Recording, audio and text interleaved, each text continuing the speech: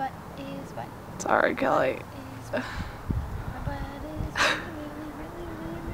really wet.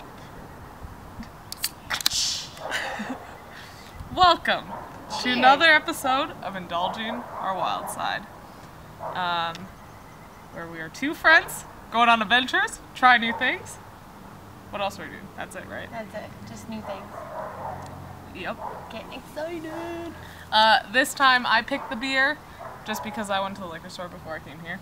And I got Canoe by Bent Paddle, which is a Minnesota brewing company, and it's great. Mm-hmm. Yep, it's seeping through now. Yep, I'm getting that wet butt. Okay, cool. So Kelly, what did we do yesterday? We made maple syrup. Syrups. So For house's maple syrups. From our house to yours.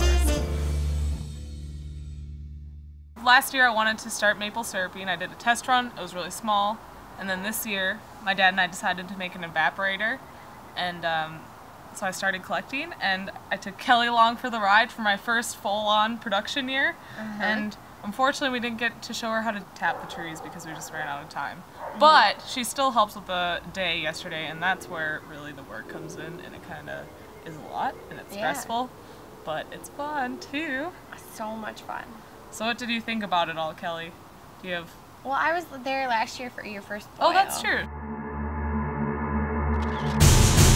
So it's fun because like you pretty much like have like a vibe with everybody that is there because everyone's there for the same reason. And you're just like, oh well, let's chill and make maple syrup. But, like you're adding more of the sap and consistently adding it to like the new boils so that they're going down faster, and then like checking the temperatures of the old ones.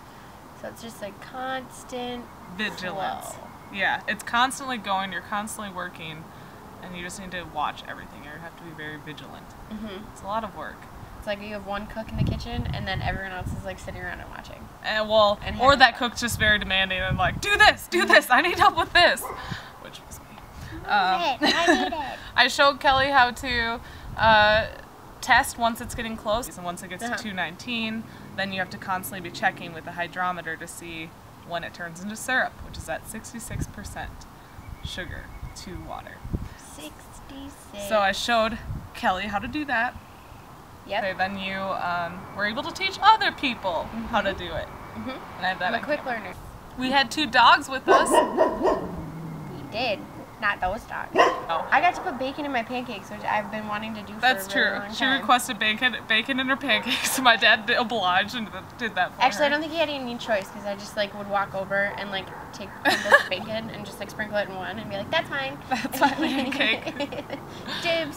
How many gallons? We did 2 burns this season, and we burned in total 113 gallons. Yesterday, I think we burned 48 gallons. So not bad. Not bad. But we got roughly a little over 2 gallons of syrup. So it is a lot of work for very little syrup. But what I like about it is you get to be outside, which is great. Mm-hmm. You get to hang out with friends. Awesome. And most importantly, you get to drink. Drink beer. All day. All day long. Anywho, any last thoughts on maple syruping? No, I just want a jar. Oh yeah, you'll get a jar. You can give me one. Are you gonna join me next year? No. No, I'm staying in bed. Namaste. Namaste. In bed. Yeah, I'll join. I don't think we have any trees that you can tap. No. But we'll see what we have for tapping possibilities next year.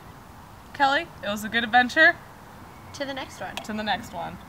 Cheers. Cheers. Hey, you jerk! That went in my drink. Dipweed. Jerk face. That went in my mouth, you jerk.